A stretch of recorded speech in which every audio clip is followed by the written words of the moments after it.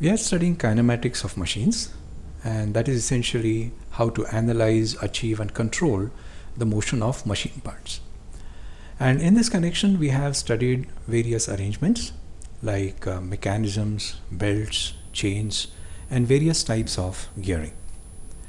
Kinematically speaking, each of these gave us a specific input-output relationship, which we quantified in terms of the velocity ratio. And except for gears, where we successfully kept it constant, it was a very difficult quantity to control. So here we are going to look at an arrangement which allows us not only to control velocity ratio, but achieve a lot more than that. We'll be able to control the displacement, the velocity, the acceleration as a function of time or a function of displacement of another machine part. The basic idea that we are going to use to solve this problem is very simple.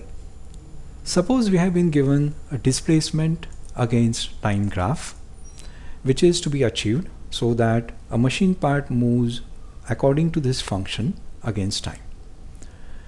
What we do is we take this graph, we cut it on a physical plate, maybe a thick metal plate.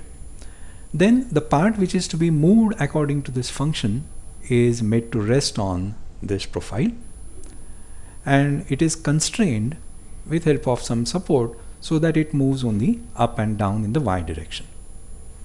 Now if we set this plate into uniform motion along the x-axis, then the part which is resting on it will follow the displacement against time function that we are trying to achieve. This metal plate, this particular profile, is called as the cam, and the machine part which is following it is rightly therefore called as the follower. So in theory we have solved the problem, and the solution that we just got is called as the wedge cam. But there is a small problem here. Not for lifting this up or in the rise of our follower, but when it comes down, so when it is returning. Suppose we want to achieve an acceleration greater than g, the gravitational acceleration, in the downward direction. In that case, this arrangement will not work because our follower is simply resting on the cam. So at the most it can fall freely under gravity, but it will never achieve an acceleration more than that. So for that we use a different arrangement, say the same profile cut like a channel on a thick metal plate. So it is capable of not only pushing the cam, pushing the follower up, but also pulling it down. So the plate cam is more reliable, especially in high-speed machines where the acceleration could exceed gravity. Now to make it more compact, we can have this whole graph wrapped around a circle. So as it moves, it achieves the same motion.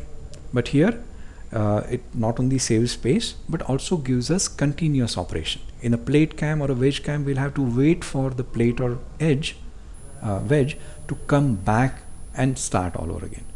Not the case with this cam. Of course, you can see here the acceleration greater than gravity will not be possible. So we use this cylindrical cam, where the profile is cut on the surface of a cylinder like a channel. So it is not only capable of pushing it up, but also pulling it down. So these are some of the different types of cams commonly used. One last remark about velocity and acceleration. One might think we have just achieved the displacement against time graph. What about velocity and acceleration? Well, they are not really independent quantities.